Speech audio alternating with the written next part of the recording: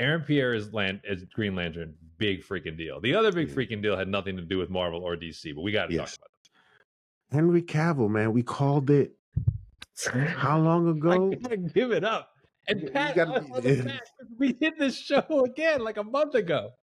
And they're not announcing who he is, but it's obvious to us. Yeah, I think there's a second character he could be, but let's get into that. Which would be who? Well, let's talk about the obvious, and then we'll talk about the less obvious one. Okay. I think it's a possibility. So go ahead. It's official. Henry Cavill is in Voltron. And either somebody's listening to our show, or Brian, the fact that there are other intelligent life forms out there thinking the same thing, Brian. So shout outs to you guys who made this happen, because it's the only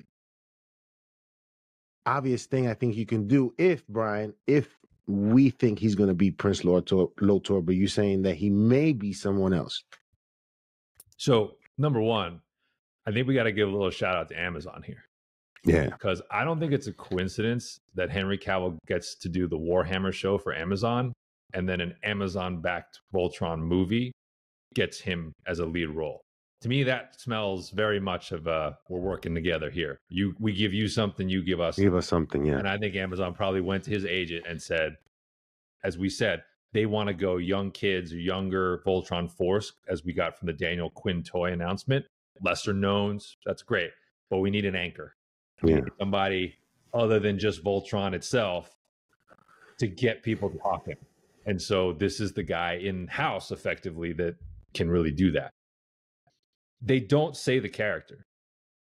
Obviously, Prince Lotor is just like, I mean, The Witcher basically is Prince Lotor. So that's why I changed the thumbnail. Right? Just sort of like, everyone's going to see that parallel immediately. I think Cavill also, even if we didn't have the Witcher role, if you watch the original cartoon, so much of Lotor's personality, Cavill's voice, his look, you can just see the translation all throughout that show. It's such a natural version brought to life. And I'm excited because even though it was a cartoon in the 80s, Lotor's a fun villain. He gets to do a lot. He has a lot of lines. Is the kind of thing that you could expand in a movie format to make the character legitimately interesting. He's interested in Allura. Like, there's all these things that make him more than just sort of, I don't know, Cobra Commander or something like a little more one note. Yeah, was he often his character sort of? I would use the comparison of, let's say, Star Wars, meaning he was in that gray area sometimes. Yeah, like he would get in trouble with Zarkon. Remember, Zarkon would come down on him for things he would do. He wasn't unilaterally evil. He had his That's own what made design. him interesting, yes. Yeah, and he kind of had there was a little bit of Starscream Megatron where he kind of wanted to do his own thing and screw over Zarkon at points. And so that's what I mean. Like this, I hope it's Cavill who's doing this, because I think the character is the most interesting character, really, honestly, in the show. In the movie. I really do think you can make it that way. Yeah. The only other one I could see him playing if they wanted him on the hero side would be Shiro, which came in a later version of Voltron. But Shiro was grown up. That's why I bring it up, because the young Voltron, he was the leader of the Voltron. He basically sort of almost supplanted the guy with the collar in a later version, and he was sort of an adult character who was the leader of these 5 young pilots. Mm-hmm. That would be the other role that technically he would be cut out for.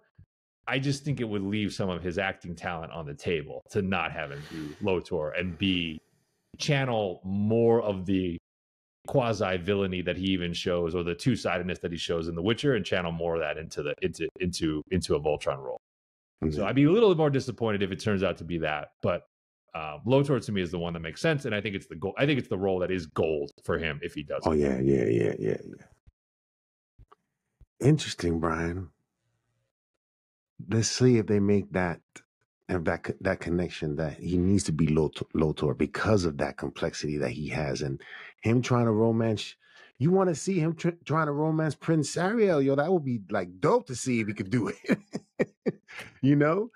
So That would yeah, also mean, by the way, I would also say, I just put out, that would mean that Allura has to be a little bit older than Daniel Quintoy. So otherwise that'd be uncomfortable. yes, And she kinda, it's yes. funny, the show never draws her as that, but it is sort of inferred she is more mature than the boys in the, you know. We would have to wait and see, Brian, to Yeah, see. because like Sven was older, right? Sven was Yes. older. She seemed a little older, and then like Pidge, Keith were younger. Hunk seemed, at least he acted younger. I don't know. So like we'll see what they go with like this crew. We'll know once they cast Princess Allura. Yep. We'll know what that is all about. Well, the funny thing is, okay, so you brought this up previously. The argument for him not doing Lotor would be Henry Cavill says this is too much like The Witcher. I don't want to have two roles where I've got white hair, I'm wielding some kind of sword, and I'm playing someone who's in the gray area. That would be like I could see him as an actor saying that, because you sometimes get that from the cast. It's funny, you brought up Freya Allen as somebody you wanted as Allura. Freya Allen, of course, is Ciri in The Witcher. So if they did it, it would be a reunion of two actors who have done this dance in some form already. Just for what it's worth. So, I mean, I would, if it was Lotor, I would tell him, you're not going to be playing it like The Witcher. You're not going to be quiet or grunting all the time. You're going to be more of a charming, yet, not evil, but certainly ruthless when you need to be. You'll play that gray line, but you wouldn't play it similarly to him. You will be a lot more. You will have a little bit more fun with it. I think it's a great pitch. I still think Cavill has been underutilized in Hollywood as that. I think there's other than Man from U.N.C.L.E., I honestly don't think people have trusted him enough with his vocal talent. And this is a role where Lothar talks a lot, like in the cartoon. Yeah. So he would be, that would be the pitch. Let us know in the conversation below what you guys think of that portrayal of Prince Lotor, or do you think Shiro is a possibility as well? And does it really not take advantage of the possibility of him playing Prince Lotor and what he can bring to that character? Because nobody knows Shiro. I don't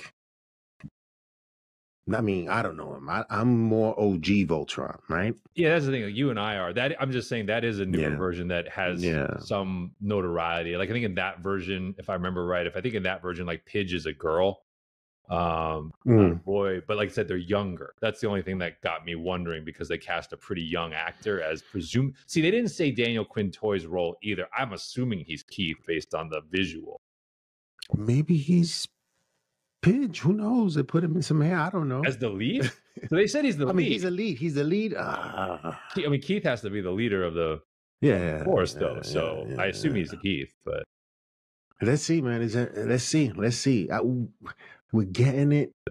Certainly, we don't want garbage, but you got to make this fun for us, man. At least don't Street Fighter us. No, Henry Cavill needs a big win, and I appreciate that he's going to try this for us. I'm excited. Yeah.